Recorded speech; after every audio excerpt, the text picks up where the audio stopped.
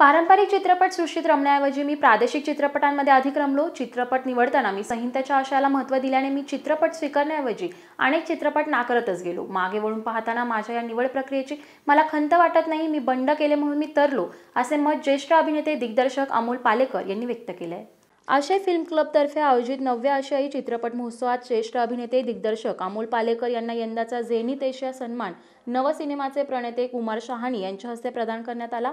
यावेळी पालेकर बोलत होते. पारंपरिक चित्रपटांमध्ये स्त्रियांना नेहमी दुय्यम भूमिका दिल्या जातात. मात्र माझ्या चित्रपटाची स्त्री हीच केंद्रीय संकल्पना असायची. स्त्रियांच्या परिवारात आणि समाजात मानसन्मान उंचवेल अशाच भूमिका मी स्त्रियांबाबतीत आखत गेलो. कलेला कलेच्या दृष्टीनेच पाहिले पाहिजे, त्यात भावना गुंतवून भावना दुखवल्या गेल्या असा दृष्टिकोन ठेवायला नको, असे मत पालेकर यांनी यावेळी व्यक्त केले. I consider myself fortunate to have dabbled in 3 different mediums.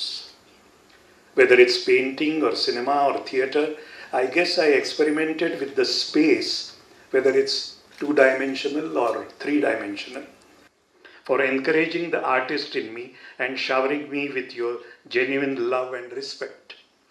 I never spoon-fed the audience since I had faith in their intelligence. I have always been sincere with them. With the same sincerity today,